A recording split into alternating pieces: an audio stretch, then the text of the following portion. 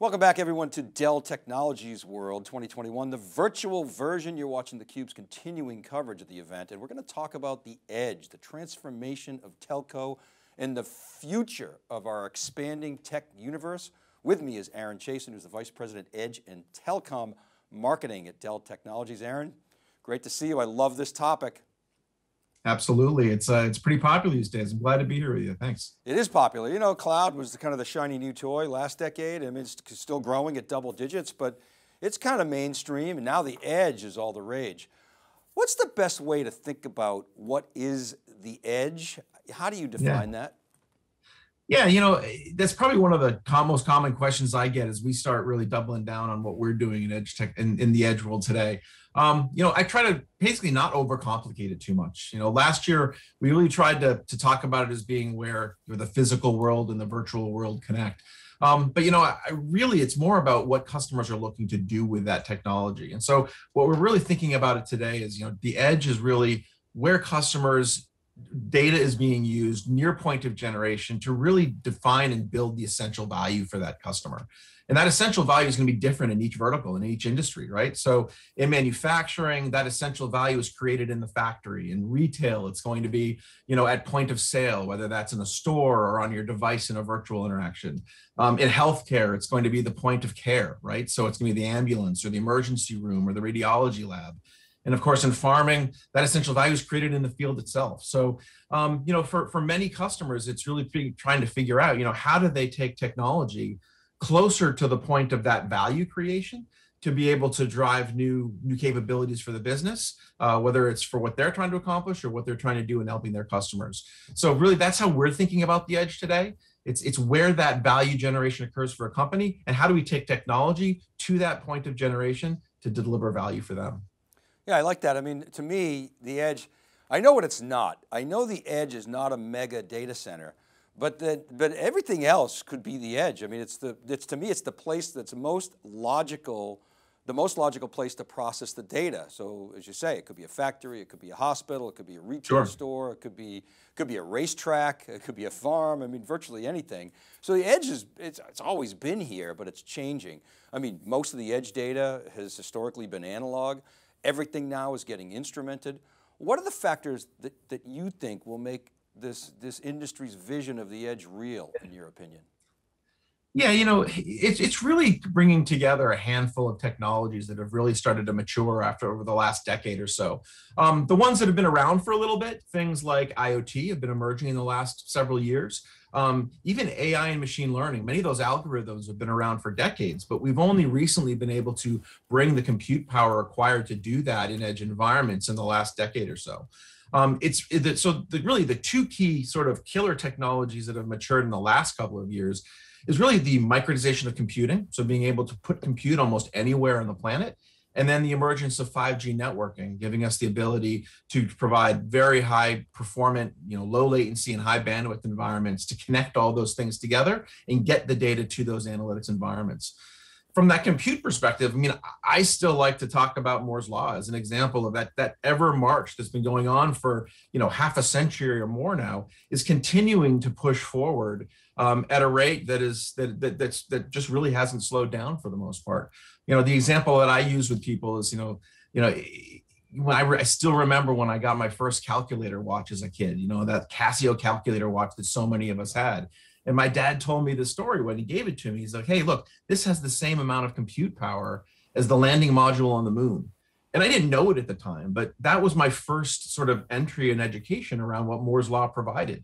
And it's not so much speed. I mean, people think about that as it doubles in speed every 18 months, but it's really more about the density of compute that happens that Moore's Law pushes along. So I can now squish more and more compute power into a much smaller location, and I can now take that performance out to the edge in a way that I haven't been able to do before. I mean, I think about, you know, my history. I joined EMC that was acquired by Dell Technologies a couple years back. I joined that back in the late 90s when the biggest, baddest storage array on the planet was 1 whole terabyte in size. And now I can fit that in the palm of my hand. In fact, when I walk around, you know, when I used to walk around with my bag, my laptop, and go into offices, you know, if I had my laptop and my tablet and my smartwatch, I had 12 to 16 cores on me. and a couple of terabytes of capacity, all connected with the equivalent of tens of T1s, right? So what was once a small or a mid-sized data center just in the last decade or so, we now all walk around as small data centers. And the power that that compute now brings to the edge allows us to take analytics that was really once done in data centers. I may have captured it at the edge, but I had to move it into a data lake. I had to stage it, I had to analyze it. And it was more of a historical way of looking at data. Now I can put compute right next to the point of data generation and give insight instantaneously as data is being generated. And that's opening up whole new ways that industries can derive new value for them and for their customers. And that's really what's exciting about it, is this combination of these technologies that are all sort of maturing and coming together at the same time.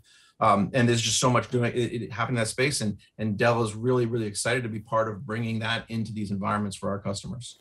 I'm going to give you a stat that a lot of people I don't think realize. You talked about Moore's Law, and you're absolutely right. It's really, technically Moore's Law is about the density, right? But the outcome of being able to do that is performance. And if you do the math, Moore's Law doubling performance every 2 years, roughly. The math on that means 44% improvement per year in performance. Everybody talks about how Moore's Law is dead. It's not. It's just changing. Here's the stat. If you take a system on a chip, take, like, for instance, Apple's A14 and go back 5 years, from 2015 to 2021. If you add up the performance of the CPU, the combinatorial factors of the CPU, the GPU, and the NPU, the neural processing unit, just those three, the growth rate has been 118% a year. Versus 44%. So it's actually accelerating, and that doesn't include the accelerators and the DSPs and all the other alternative processors. So, and to your point, and by the way, that A14 chip, it cost Apple $50.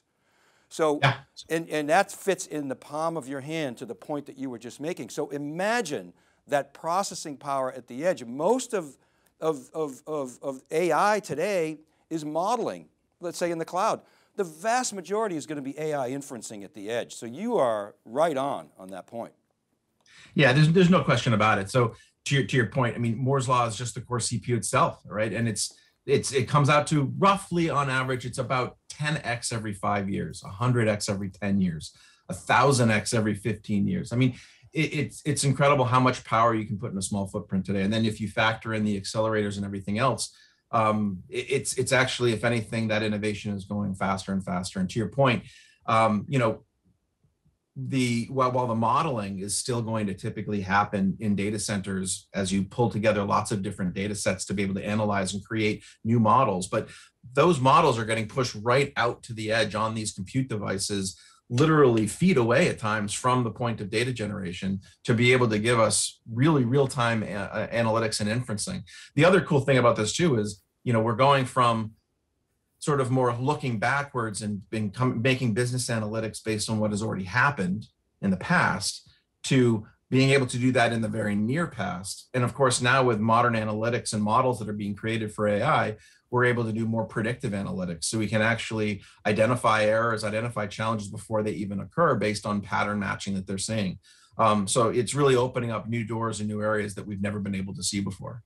And that's really all powered by these capabilities. It's insane the amount of data that is coming. We think data is overwhelming today. You ain't seen nothing yet.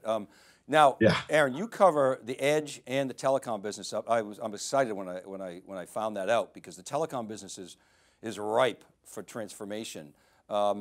So how is Dell thinking about that? Why are you sort of putting those together? What are the synergies that you see and the commonalities in those two sectors? Yeah, I mean, at the end of the day, it's really all about serving the enterprise customers and the organizations of all kinds that the industry is trying to bring these edge technologies to, and that's no different with the telecommunications industry, right? So, when the 4G world changed about 10 years ago, the telecom industry was able to bring the plumbing, the network piping out to all the endpoints. But they really didn't capture the over-the-top revenue opportunities that 4G technologies opened up, right? That really went to the hyperscalers. It went to, a lot of the companies that we all know and love, like, Uber and Airbnb and Netflix and others. And that really, in the 4G era, that was really more about opening up consumer opportunities. As we move to 5G and as we move these ultra low latency and high bandwidth capabilities out to the enterprise edge, it's really the B2B opportunities that are opening up. And so on the telecom side, we're partnering with the telecommunication companies to modernize their network and roll 5G out quickly. But one of the more important things is that we're partnering with them to be able to build services over the top of that they can then sell into their customer base and their business customer base. So whether that's MEC, whether that's private mobility, delivering data services over the top of those networks, there's a tremendous opportunity for the telecoms to be able to go and capture edge revenue opportunities. And we're here to help them, to partner with them to be able to do that. Now, if you put yourself in the shoes of the customer, the enterprise business, a manufacturer or retail who's looking to be able to leverage these technologies, there's a variety of ways in which they're going to be able to consume these technologies. In some cases, they'll be getting it direct from vendors, direct from Dell Technologies and others. They might be using solutions integrators to be able to combine these technologies together for a particular solution. They may get some of those technologies from their telecom provider, and even others, they might get it from their cloud provider. So Dell wants to make sure that we're being able to help our customers across a variety of ways in which they want to consume those technologies. And we have two businesses focused on that.